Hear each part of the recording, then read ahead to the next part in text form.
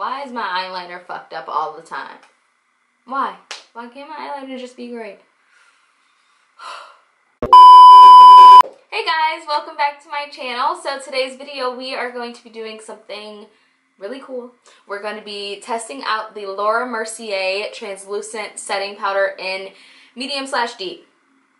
I don't know why she still is labeling this translucent, because translucent means it has no cover, it's see-through.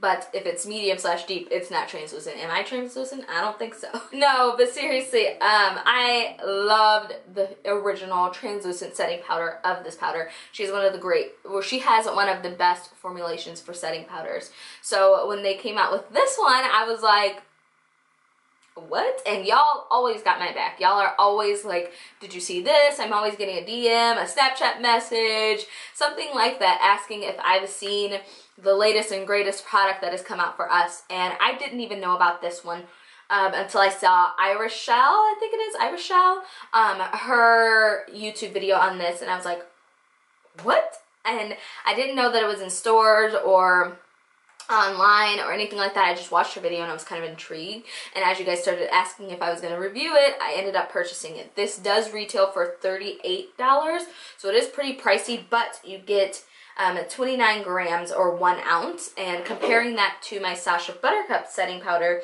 you get 1 ounce of that, and this was $25 and this is $38. Once again, you're paying for the name. As far as Sasha, it's not that big of a brand, at least in the US. Mercier, however, is, and it's big amongst the celebrity makeup artists, so they, you know, really live and breathe this product. So let me take this gum out of my mouth because that is just so disgusting. I am personally about an NC50, NC55, give or take, or the foundation that I use today is the Estee Lauder Double Wear, and this is in the shade Truffle.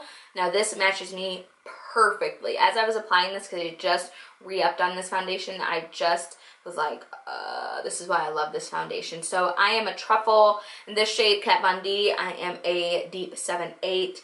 I'm about a Mocha and Maybelline, so that gives you about a shade reference on what I am. So I am really, really, really excited to see how this works. So I haven't even opened it yet. The shifter is still closed.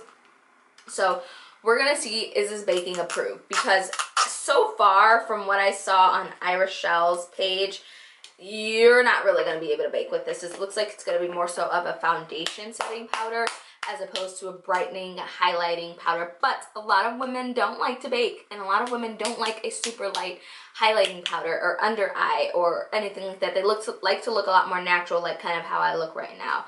So the concealer that I use was my L'Oreal True Match Super Blendable Concealer. This is C6-7-8, so it's the darkest concealer in this formula. Very natural looking. It's not too bright or too light as far as like my LA Girl Pro Conceal or the Kat Von D Lock It Tattoo concealer. Those I use a lot more if I want like a bright kind of really, really, really intense highlight and contour. So for the sake of this video, I'm just going to see if I can bake with this, because I have no idea. So I am going to use my beauty blender, because if you've watched my channel and watch my videos, you know I like to press my powders into my skin with my beauty blender. So I just need to make sure I'm not creasy McCrease under there. So let me show you guys what the powder looks like. So this is what it looks like. It reminds me a lot of my Black Radiance setting powder that I got. It's like kind of like that clay color. I'm afraid this will be way too dark. But I'm just going to go in for the sake of the video. So I'm going to take that right under my eye. Okay, it is exactly the same color as my skin tone.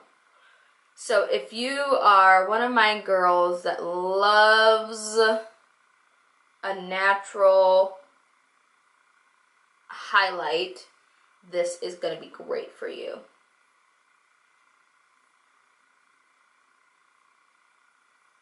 Me personally, I like a little more color, not so skin tone-ish.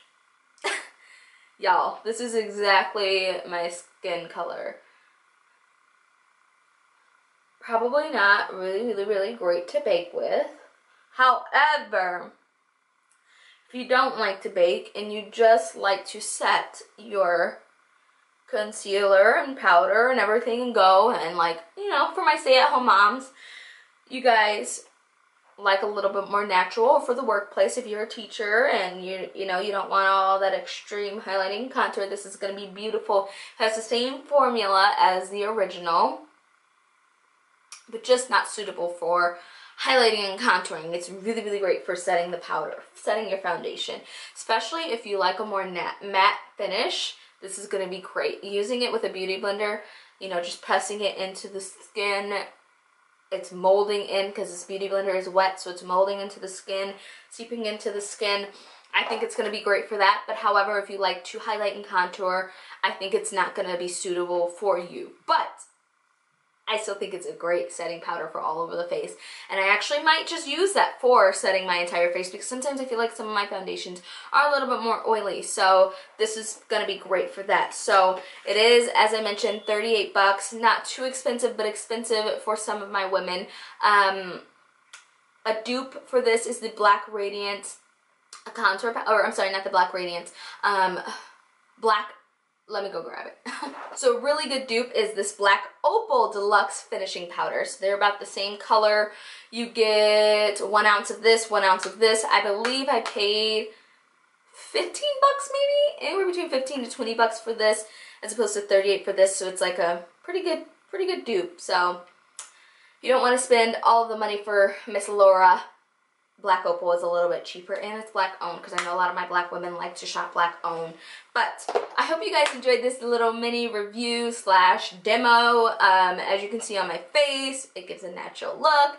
There's nothing wrong with that at all, but nonetheless, I hope you guys enjoy. I love you all. I'll see you in the next video. Let me know what else I've missed. If you want to see anything else reviewed on my channel, y'all know it's income tax time, so I got money. I don't got money, but I will get money.